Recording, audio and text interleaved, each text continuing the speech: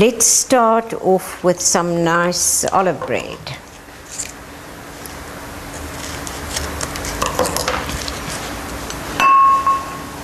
Put some of our olive pesto on there. And you just spread it on.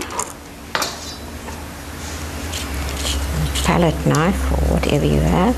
It's a very nice olive paste, this. It's a mixture of green and black olives.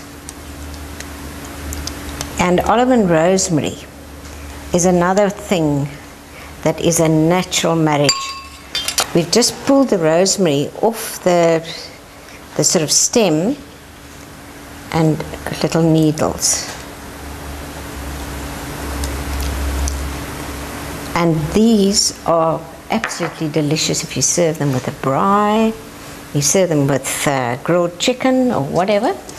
And then the other one that we're going to do is just a garlic butter. This is just a delicious homemade garlic butter with real butter, slices of garlic, and a little bit of garlic and herb seasoning.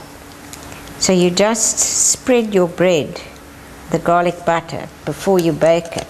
We slip it on the pan, and in the oven we slip it off onto a very hot preheated pan or onto the pizza stone. And here's our flatbread.